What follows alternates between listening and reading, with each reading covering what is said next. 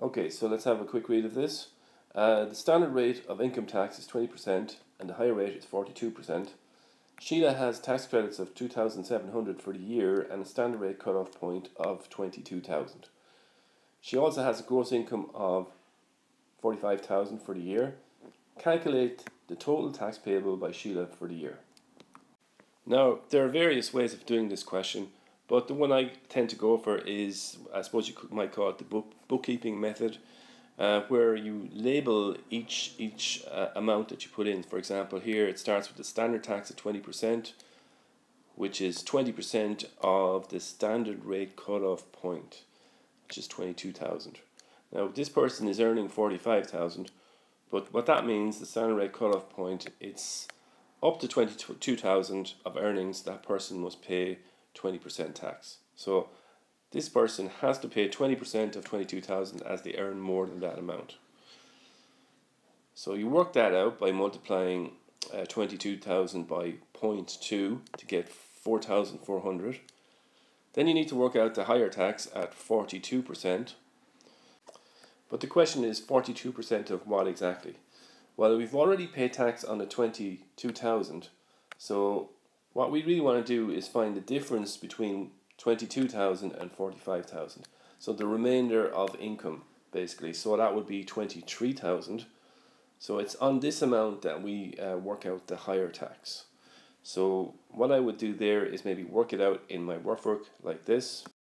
So we multiply 0.42 by 23,000. 0.42 is the equivalent of 42%. And 23,000 is the difference between the gross income and the standard rate cut-off point. So if we multiply that out, we get 9,660. I would then put this answer into my calculations here. So if we add these two together, we get what's called the gross tax. So the gross tax is 14,060. Now again, a good reason why you should adopt this way of doing things is that every time you have to write down what each amount means, that means you start to remember what each of the terms mean.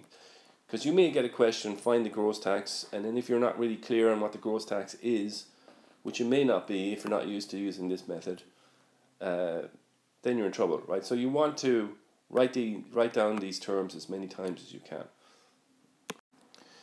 So at the moment it looks like Sheila has to pay that much tax, but it's called the gross tax for a reason. Usually when you call something gross, that means you're going to take something away from it. And what we take away from it is the tax credit. So everybody gets a certain tax credit. She gets 2,700. So we can take that away from the tax that we owe. So we end up having to pay a net tax of 11,360. And that answers the question. The tax payable is 11,360.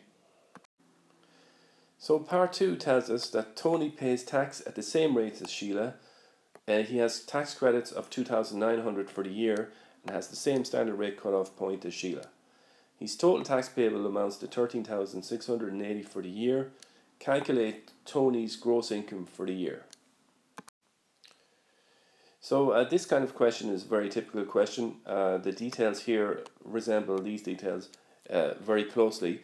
And usually the way to deal with these, well, the way I favour how to do these is simply to copy the layout of this one, copy it over here and fill in anything that you know and leave everything else blank. So now we know first of all that the tax payable is 13,680 here, which is much bigger than the 11,360 for Sheila. So that tells us that Tony is probably earning much more money than Sheila, and for that reason we know that he's going to have to pay the full 22,000 worth of standard tax as well. So it's going to be the same. The first value here is going to be the same as for Sheila. It's going to be 20% of 22,000, which is 4,400. So then I would just copy this down, the higher tax. We don't really know what that is, so just leave it blank. Because we don't know what the gross income is, we can't really work that out yet.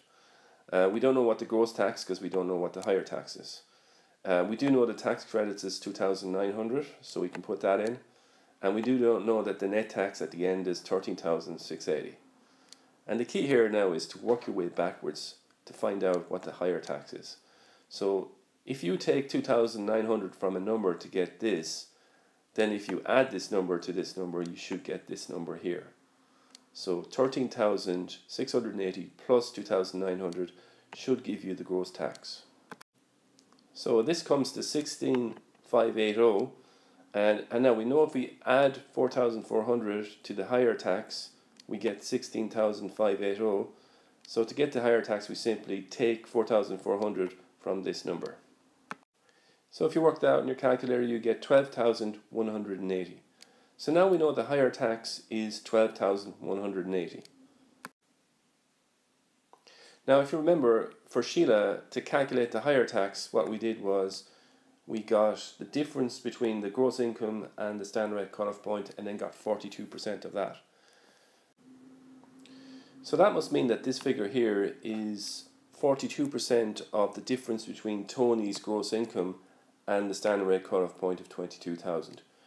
So if we want to find out this amount, all we have to do is divide this figure by 0.42. Now if you're not sure where I got that from, you can think of it as an equation. 0.42 of this amount, the difference between Tony's gross income and the standard rate cut-off point, 0.42 of that has to equal 12,180. In other words, 42% of that amount is equal to 12,180. So if we treat this as an equation, we just bring the 0.42, well, we divide both sides by 0.42, we get x equals 12,180 divided by 0.42. So if we work that out, that gives us 29,000. So we know that the difference between 22,000 and the gross income is 29,000. So we just need to add this on to 22,000 to get the gross income, 51,000. And that answers part 2 of this question. So remember, the key things to remember are work your way backwards until you find the higher tax, then divide by the rate of tax, 0.42. This will give you the difference between the gross income and the standard rate cut-off point. And then all you have to do is add that amount onto the standard rate cut-off point to get your gross income. If you like these videos, please consider subscribing to my channel. I hope to upload more videos before the exam this week, and we'll definitely be doing videos on the Leaving Cert next year. So subscribe and make sure not to miss out on those videos. Thank you.